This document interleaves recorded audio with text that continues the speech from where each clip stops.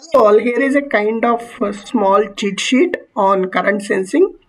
Basically, we know that current sensing is used predominantly in our circuits to sense the current that is flowing to the load that is connected to the supply, right? So this current sensing can be done using different techniques. One is using a simple sense resistor in between, and uh, once the voltage is developed, we will give it to an amplifier and then further convert that analog value into a digital value, and then we process it, right? That is one kind of sensing. And second kind of sensing that is predominantly used is the Hall effect kind of sensing. So where you have a Hall sensor placed, and then the Hall sensor gives analog output that is again amplified, and then it is converted into a digital. So the post processing of these sensors is the same, where there will be an amplifier and then you convert into the digital, but actually the technique that is used for sensing is different. So in some applications of current sensing, we do need basically isolation. So how does isolation help is if there are large currents that are associated, so especially right now we are talking about the EV segments and the power electronic applications that are there from the beginning to sense the currents. So these sensing requires isolation.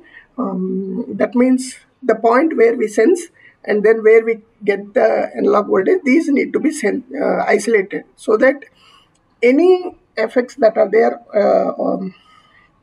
on these high-speed paths should not impact our low-level digital electronics. So that's the intention. So in that case, we have again sensors can be classified into isolated and non-isolated. So in high-power applications, we prefer isolated. These are generally costly sensors compared to the non-isolated sensors. So if we see the current sensing applications that are there, and we use a ready-made ICs, which includes everything inside that chip, the amplifier that we are talking, and corresponding circuitry around it will be inside the chip. Only sense resistor need to be selected outside and placed. So if you see here, we have two types of sensings in the resistor-based current sensing itself. One is called low-side current sensing, where the sensor is placed after the load. So this is low side current sensing, and the one you see here, this is a high side current sensing. Okay, so where we have sensor resistor above the load, and then we sense the voltage and then amplify it and measure the voltage, or give it to a microcontroller and then process accordingly. So that's how we do. So these two types of current sensing, and this is a diagram of Hall sensing, where we have a conductor and a magnetic core around it, which where we have a amplifier Hall effect sensor in the air gap of this magnetic core, and then we get the voltage out of this Hall sensor. So this is about the Hall effect current sensing and where the sensor is placed. Now if you look at the differences between these two sensors, the principle, definitely we know resistor sensing is more about voltage across. The Hall effect sensing is basically the magnetic field induction, which produces a voltage basically on induces current, and then we get the voltage output out of the Hall sensor IC that is there. So the current flow that goes through this particular conductor, the output that we read from the Hall sensor is a voltage. So we actually read the magnetic field changes because of the current that is being produced. That's the basic principle of Hall effect sensor, right? And then accuracy, if we see, Hall effect has much higher accuracy, considering that with the resistor-based current sensing, the resistor tolerances and then corresponding next level circuit tolerances. So this is moderate to high, but Hall effect current sensing is high. Linearity wise, both are linear. Power dissipation wise, the biggest problem is based on the sense resistor value used, we have power dissipation across that resistor.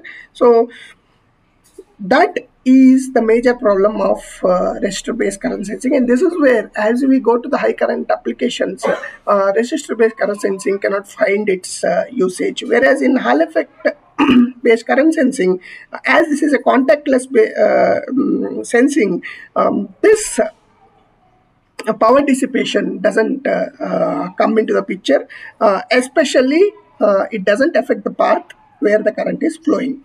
So that is the biggest advantage when we go to the high power applications. And then cost wise, if you see, Hall effect sensors are costly compared to resistors that are used. So definitely resistor based current sensing is lower cost, and Hall effect based current sensing has higher costs.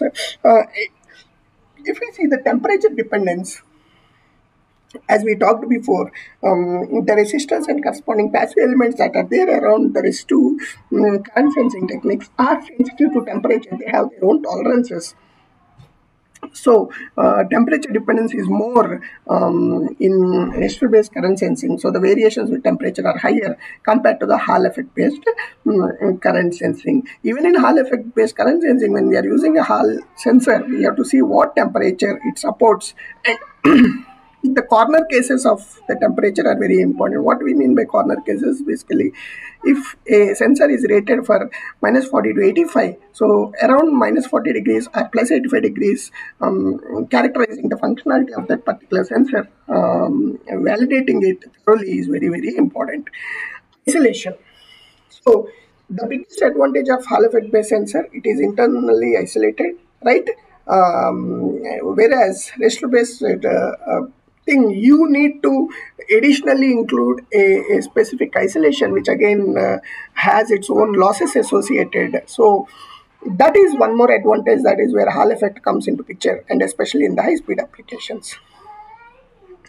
If we see Hall effect sensors in terms of applications, whether it be a proper or accurate readings that we require, or the kind of environment that it is used, definitely goes beyond the resistor based sensing. So resistor based current sensing is restricted to simple applications, commercial applications, where we don't need that much of accuracy, or the currents are much on the lower side, whereas Hall effect based current sensing can be used in wide variety of applications, especially when we talk about the immunity to the current environment around it.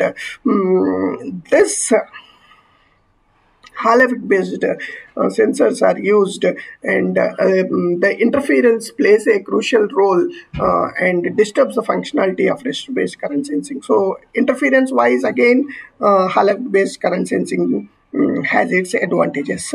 The only simple thing, as we said, resistor based current sensing is used in simple applications,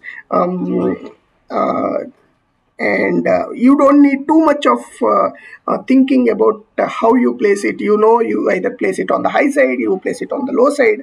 But when it comes to the Hall effect based current sensing, the exact position of the sensor where you are placing it, how much Hall sensor is able to detect the magnetic field around that area is very, very important. You cannot have a Hall sensor where it cannot detect the full range of the current, and you expect output out of it. So placing it, and then also understanding the patterns of Hall effect based sensor, and correspondingly writing your code to read and convert into specific corresponding current value is very crucial in Hall sensor. So this one important point is the drop that is there in the resistor based current sensing, which actually leads to power loss, and also